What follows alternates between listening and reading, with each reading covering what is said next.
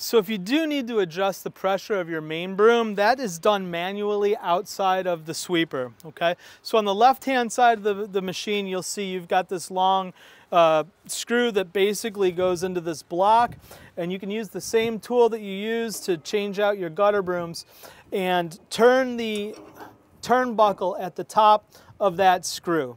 If you're turning it clockwise, you're going to be bringing this block up, and that's going to be adding pressure, down pressure to that main broom. Conversely, turning it counterclockwise is going to lower that block on that screw, and that's going to be lightening the pressure up. So if you do think you need to make that adjustment in that pressure, you're going to do that off of this left-hand side. That will evenly distribute that pressure across the whole width of the broom. There's no reason to do it on one side or the other. You can only do it off the left-hand side. Another thing that I want you to be aware of and check out is if you notice that the machine is trailing for some reason and it looks like your dirt shoes are good, they're making nice good contact with the road, right now is a great time to kind of do that inspection and make sure that that dirt shoe is touching the ground even from the front all the way through the back, so it's going to be wearing nice and even as you go.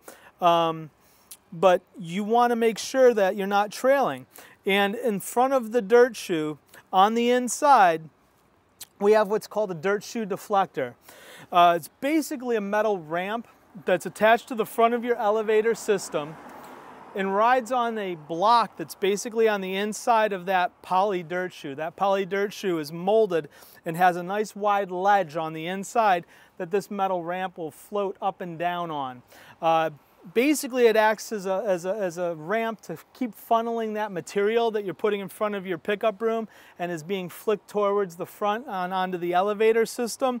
You can see that ramp if you look straight down through the top of the elevator on the inside, straight down. You want to make sure that it's resting on top of that block, that it's not bent down underneath or hasn't been damaged, bent, or potentially ripped off in any way.